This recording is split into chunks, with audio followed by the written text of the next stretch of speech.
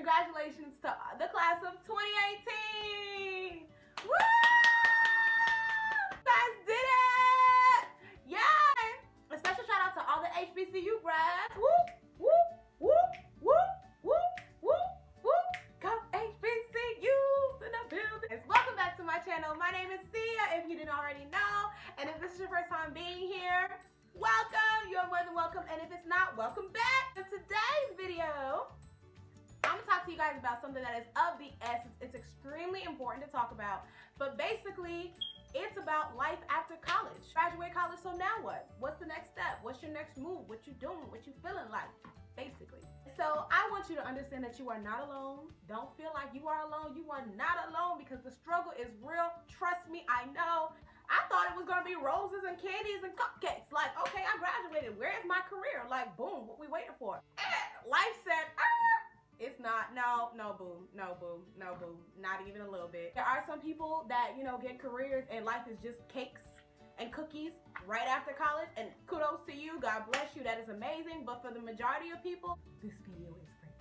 So a little backstory. I graduated from my alma mater, Payne College in Augusta, Georgia, last year, May 7, 2017. Whoop, whoop. So it's been about a year.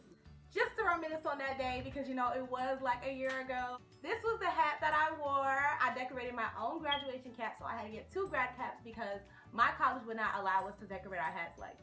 But you know, whatever. Mine says, but it says ... but God. And my favorite color is purple, so I had some purple glitter all up in there. But basically the meaning behind my hat was because I could have failed, but God. I could have never graduated, but God. There were so many things and so many factors that stood in the way of me graduating, but God. You get the drift? Okay, cool. And this was my stole that I wore amongst other things, but class of 2017, woo! This brings back so many memories, guys. Oh my gosh. I want to graduate all over again. It was one of the best moments of my life ever. I felt so loved. I felt so appreciated. I was just like, oh my God, we did it. Yay! Y'all, like, it was just so amazing. It was such a happy feeling. What the class of 2018 is going through right now, I know what they're feeling like. It's a joy like none other. It's like all of your hard work has finally paid off. So I get it. The first pointer I would definitely give somebody who just graduated college is to definitely be serious. This is not the time to play. This is not the time to, you know, go hang out. And it's great to celebrate your graduation and all of that, but don't forget about your grind, your hustle, your focus. Like, what is it that you are here to do? All right, number 2, I would definitely say don't get depressed if you don't get the job of your dreams or you don't find a job in your career.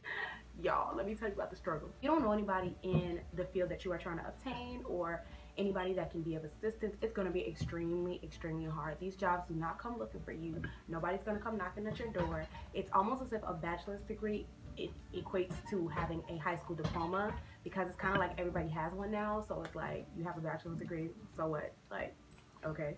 So it's kind of like they're trying to make people get master's degrees now or graduate degrees now. But either way, having a bachelor's degree is an extreme accomplishment. It doesn't matter how long it took you to get it. The point is that you got it. There are times when you're going to feel like you're just not enough, or you're going to feel like college was probably a waste of time depending on what your major was. And unless you majored in like nursing or like engineering or something, you know, that you'll probably that'll get you a job immediately. But for those of us that did not, I would highly suggest that understand that depression is real and you don't want to be like locked up in your thoughts thinking that nothing's ever going to happen for you.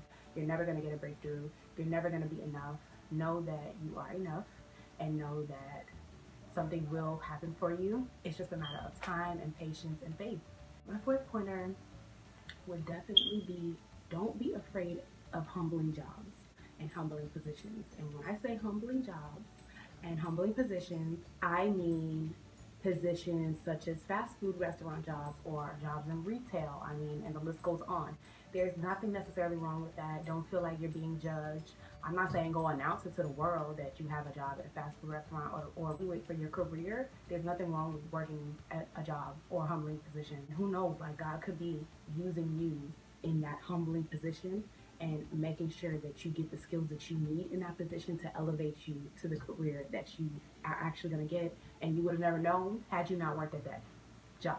You can't feel so proud and be like, well, I have a bachelor's degree, so I'm not going to work at such and such job that I could get, you know, without a degree. Especially if you don't have a job anywhere else. Like, that can get so frustrating. Like, y'all don't even understand. That can get extremely, you can like really get hard on yourself thinking that you're just not enough. The way I look at it, any job that you're able to obtain is going to give you some sort of an experience, which is something that you need to get to your next level. My fifth and final point is definitely network. Network. Intern, if you did not network while you were in college, you are fresh out of college, so this is the time. Get on your grind, start calling places, start seeing who you know that can help you, because like me, I networked, but I feel like I could have networked more if I knew the importance of it, if I realized the importance of it. I thought I was gonna get a job just like that. All I need is a degree and I'm good. Lies. lies. I don't know what they told you, but there are no jobs knocking down my door. I have never gotten so many no's in my life. Like, dang, y'all really know how to make somebody feel so bad about themselves. But you just gotta keep pushing. Like, you gotta understand that even if you get 1,000 no's, you're gonna get one yes. If you can't find a job, see if maybe there's like a internship, like a paying internship.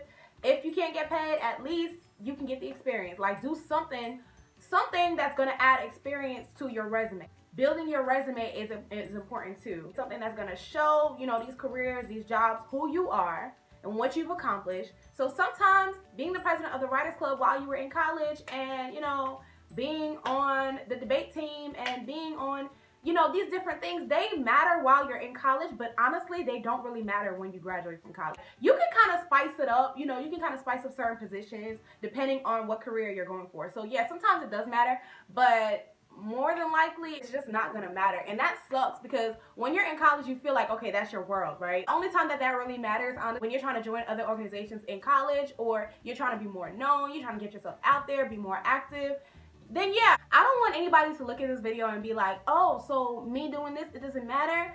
You know, it does. It's probably built your character. It's helped you evolve. It definitely does matter. I'm just saying, when it comes to finding a job, like, your resume isn't really gonna, you can't put like, okay, I was on the cheerleading team. Jobs are not looking for that. Like, ain't nobody looking for that. Like, people are looking for some real life, like you intern at a hospital if you're a nursing major, or you are going to med school, or you intern at a law office, like you know someone in a law office, like things like that. Thank you guys so much for tuning in to another video of mine. Please don't forget to like, comment, subscribe, and share. Hey, like, comment, subscribe, and share. Hey, like, comment, subscribe, and share. Hey, alright. Y'all, but for real, go ahead and click the button below, subscribe button below. Like, comment, share with everybody that you know. I would truly appreciate it, and I will see you guys in my next video. Bye, guys.